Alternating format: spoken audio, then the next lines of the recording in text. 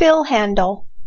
The fill handle feature will allow you to repeat common information and change it according to predefined rules, such as the day of the week or the month.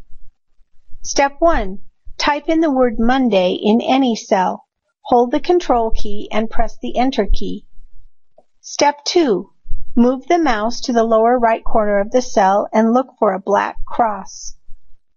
Step 3. When you see the black cross at the lower right corner, hold the left mouse button down and drag down or across to the right. This will duplicate the cell label to Monday, Tuesday, Wednesday, etc. Step 4. Try this feature with dates and month names and related labels. I will demonstrate using dates and months.